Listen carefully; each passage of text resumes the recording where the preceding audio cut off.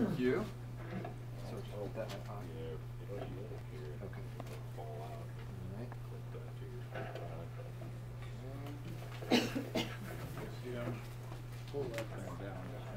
Okay. Okay, can everybody hear me okay? Good. Well, thank you for the opportunity to be here today. As you'll probably be able to tell after I get going, there's nothing I'd rather be doing than talking about freedom and liberty and restoring our indigenous power. And I know that this group is not the typical group that I'm going to be talking to, that I have talked to with this presentation. You guys know, there's probably nothing new in here that you don't already know. But what I think it's valuable for you to see is I guess people tell me I have a way of saying things that in such a way that people can understand in an inspiring, simple way, understand the principles of freedom and liberty. And maybe you'll learn something about how you can explain these principles to other people that you hadn't thought of before, and inspire them to get started. Where people in the Republic down in Florida had read my book, Common Sense Revisited, and got really excited because they felt like I wrote it for the Republic, because it's all about restoring our indigenous power and bottom-up government. And that's what a republic is. A republic is bottom-up government. And that's what I write about in Common Sense Revisited, and I inspire people by telling them how we can solve literally every problem that we have in this society could be solved if we return to the principles of bottom-up government in a republic.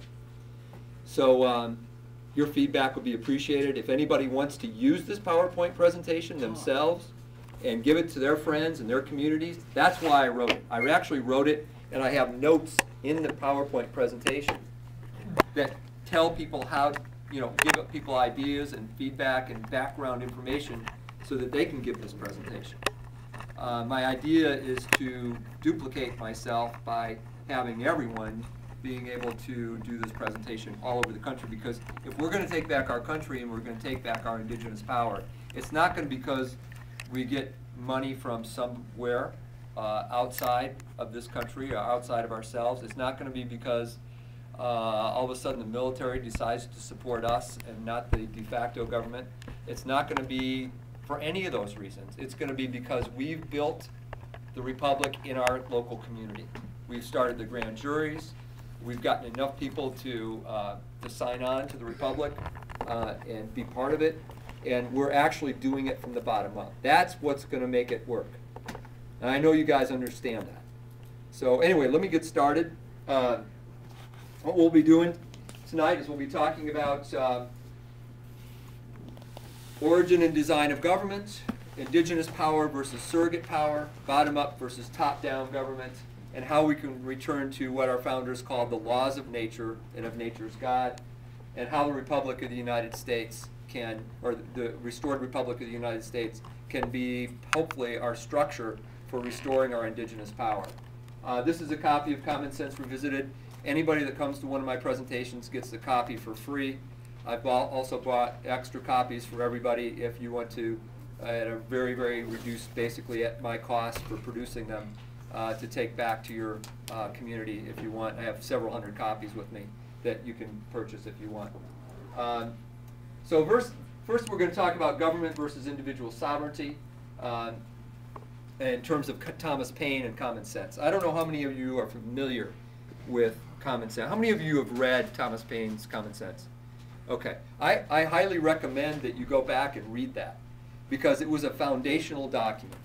And what I mean by that is it simply, in common sense terms, explained to the people in the colonies the difference between individual sovereignty and government sovereignty, or what in those days was called the divine right of kings. And what he did is he made it so clear to the people that it was absurd to think that some person who had, by the accident of birth, born into a royal family, would be your master and you would be his slave. And he explained that in terms that were so powerful and so simple and so clear that it created a paradigm shift in our country. It was absolutely crucial. Let me tell you the story. January of 1776. militias had sent their people from around the colonies to Boston to support George Washington in his fight against the British. They were fighting against the British, but there was no Declaration of Independence. The Continental Congress was sitting on their hands. They weren't ready to sign it. In fact, in January, Adams and Franklin and Jefferson took a poll, and because they didn't want to have an official vote because they knew they'd lose, and it was 75%, somewhere around that, against signing a Declaration of Independence, and for getting back with England, even though we were already fighting. So what happened between January of 1776 and July of 1776 to switch that support for independence so strongly towards independence that those Continental Congress members signed a unanimous Declaration of Independence by July? Well, what happened is Thomas Paine, and this came out at this time, and this is a letter from George Washington. And he wrote that in April of 1776, just a few months after it was first released. By the way, the first 50,000 copies were sold out in a few days. The next 50,000 copies were sold out in a few days. Within a few months, over 500,000 copies were in print in a country of less than 3 million people. That's amazing. And most historians believe that almost everybody read it in the colonies, or had it read to them if they couldn't read.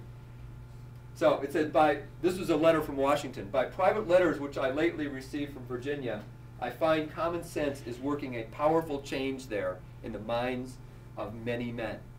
So the founders, Washington even understood what was happening there. So it really did light a fire and created a paradigm shift. Now, over 500,000 copies sold. What did it talk about? It talked about indigenous power versus surrogate power, in Paine's term, individual sovereignty versus government sovereignty, or the birthright of kings. And all of these things were put in language that people could understand, because it was all about laws of our being, or laws of nature, God's law, whatever you want to talk. Everything was in terms of that. And this is my favorite quote of all by Jefferson. The principles on which we engaged, of which the charter of our independence is the record, were sanctioned by the laws of our being, and we but obeyed them in pursuing undeviatingly the course they called for. So the nature of power, understanding this, understanding indigenous power versus surrogate power, is the key. What is indigenous power? Well, indigenous power is a power that we're given by our Creator. We have free will. We have the ability to create in the image of our Creator. We're the only beings that have that ability. So we have that power. That power is indigenous to us. We're created with it from our Creator. There is no other entity in society that has indigenous power. Any other entity in society is an entity that we create. We individuals who have indigenous power create. And what we do is we assign some power to that entity, whether it's a limited partnership or a corporation or a government. It's what we create, and then they have to follow the rules that we give them. They have a limited partnership agreement or a corporate charter, or they have a constitution, and it's supposed to limit their power, because these surrogates always tend, because they're made up of people who want to expand their territory of influence naturally, they always tend to get out of control unless they're watched, unless they're kept to the limits of their charter or their corporate charter or their whatever, their constitution. So, but they are surrogates. They do not have indigenous power. They are surrogates. And what happens is when these surrogates start to think, or people within the surrogate starts to think that they have indigenous power, they will use deceit, they will use all kinds of deception, they will use fraud to make you think that they have the power. And that is what we have today. A surrogate that is out of control, a surrogate government that literally most of the people on this planet think that they don't have the power, and that the government does have the power. Well, that's not the case. And our founders understood this. They understood it very, very clearly. And this is the key to understanding all relationships between individuals and our institutions.